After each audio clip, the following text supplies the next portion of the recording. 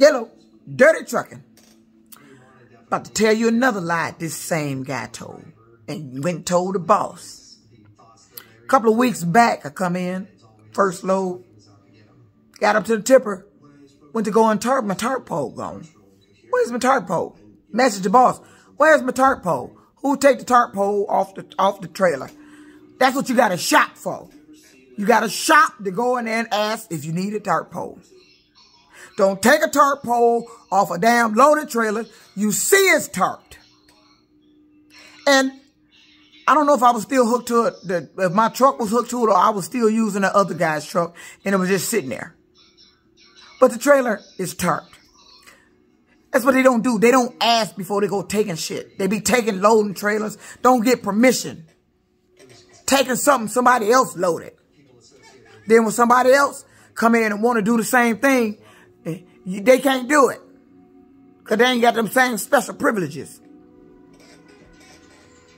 Anyway, tarp pole came up missing, so I couldn't untarp. So I had to dump the trailer tarped at the tipper.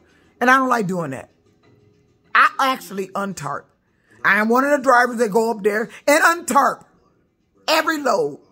It's only a few instances I don't untarp. Is if I know something up there that's finna hang that tarp up or I can't get it unrolled and it's wrapped up in there and I got to roll it back and tarp it and let it dump, then I'll untarp it. But there's rare occasions that happen.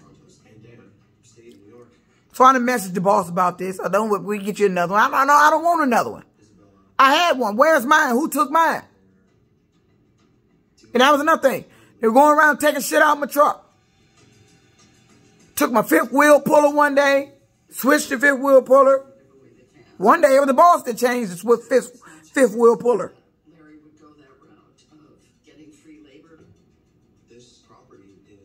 Now, I don't intentionally take shit out of somebody else's truck. Now, recently, I did have an incident where I ended up throwing away a driver's helmet and stuff because when they let me use that truck, again, this was the truck of a deceased driver. The driver that was on the news, that was a news story here in Detroit. He was the Good Samaritan that got killed trying to stop some guys from running from the scene that broadsided a young lady with kids in the car. He was one of our drivers. So when the boss told me to use his truck while my truck was in the shop being repaired, I got in there thinking that the items in there was of the deceased driver. And accidentally, well, it ended up throwing them away. And then I got a message from the driver that came in that actually drives it. And I had to explain to him I thought it was a deceased driver. My apologies. And we went on from there. That's the only time I've actually taken something out of somebody else's truck.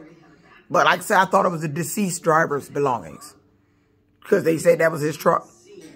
And then it was locked, so I thought it was his truck. Shit, hell, I didn't really realize somebody was driving it. My mind was it was on the deceased driver's truck. So when I seen those things in there, I said, dang, this stuff's still in here. So I just tossed it out. But back to the story. Where the liar, the one that caused this altercation 2 days ago. I get back to the yard. I see him coming out of the area where the boss is. Now, he done went in there and just told the boss some bullshit. I'm in there mentioning about the tarp pole. No, I mentioned about the tarp pole. He caught me outside, the liar. I watched you drive out of here without it the other day. Fuck you talking about?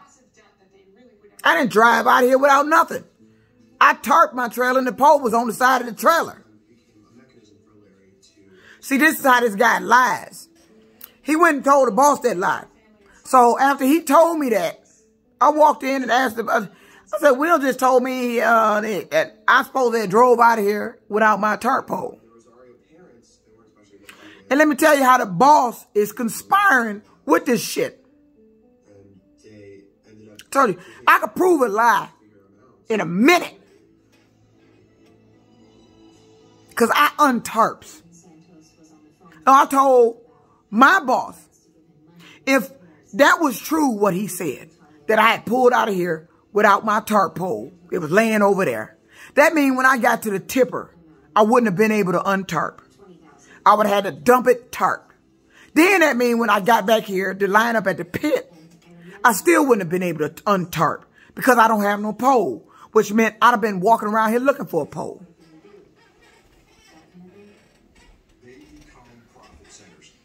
But did my boss do anything? No. He sit there and let him come in there and tell him that lie. But let me tell you what I saw the day before it came up missing. I see him when he be talking to the new girl.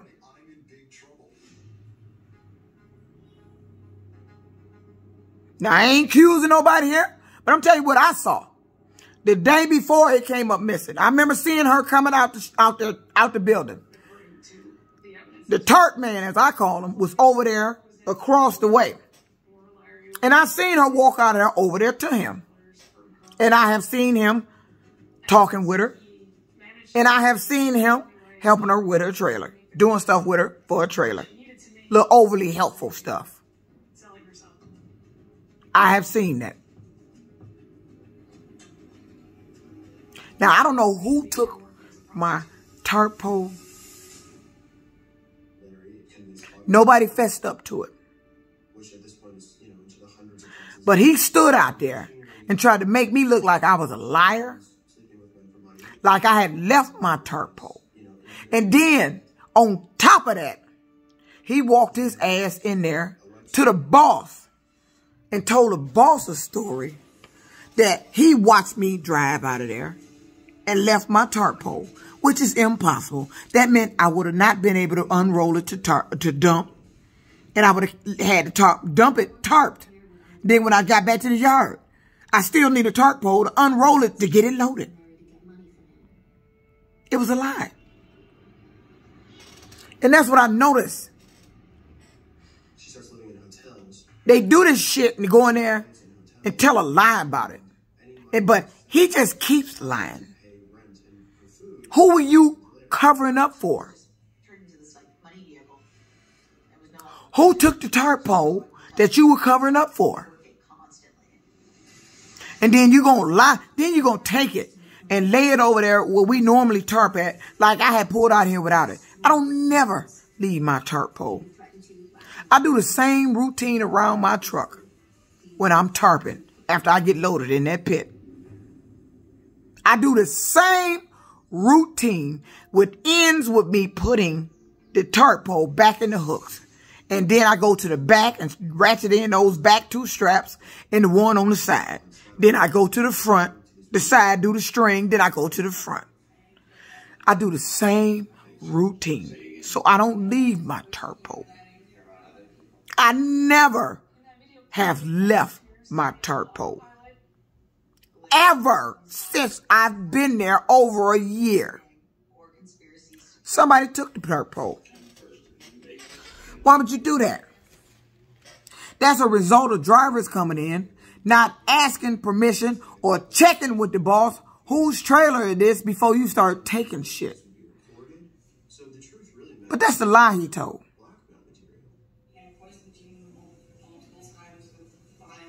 A lie. Yet again, the boss ain't do shit. And his boss talking to me about inappropriate behavior. They're arguing. No, you're not going to come up to me and talk to me like he did. And all I did was ask you, I need a tarp rope, a rope put on this tarp. I didn't say nothing out the way. I wasn't yelling. Probably had to put some strength in my voice because my voice was gone. I ain't say nothing out the way to him. He blew up at me. Till I ain't fucking with you no more. And since we're telling shit and I'm not there. I mean, when I first hired in there, this guy now made a harassment statement. I'm new. I ain't been there but a couple of days. This guy's trying to invite me, the liar now, the one that started all this. Trying to invite me to his apartment already. I'm brand new there. That's harassment. I just got there. I ain't say nothing. I laughed it off, brushed it off. But it seems like he copped an attitude ever since then because of the rejection. And my boss today telling me that the guy said he was staying away from me because we don't get along. And no, it ain't we don't get along. You talk a lot of bullshit that you get away with. You like, every time I say something to you, there's an argument come out your goddamn mouth. If I ask him to do something, to fix something on the trailer that he's supposed to fix, I got to brace myself for the bullshit his ass about to say. And I'm sick of that. I'm not going to be walking around there, can't ask you to do your damn job. Listen to you tell me, go ask the boss. If the boss tell me to fix it, then I'll fix it. That's your job. Why the fuck I got to ask the boss for you to do your damn job? He did that shit one day and I had to tell the shop guy that he did that. Told me to go ask the boss to do it. If the boss says okay, he gonna fix it. What? Let me try that. Well, I can't drive this load because he won't fix the shit. Tell him to go ask the boss. Should I go ahead and drive the load because he ain't gonna fix this? He seemed, pretty enthusiastic about it and everything, and he got cleared. Go tell the boss. If the boss tell me I can drive the load, I can drive the load then. That's the kind of shit he do. Holding me up. He'll sit there and sit there and sit there till he decide to go fix something.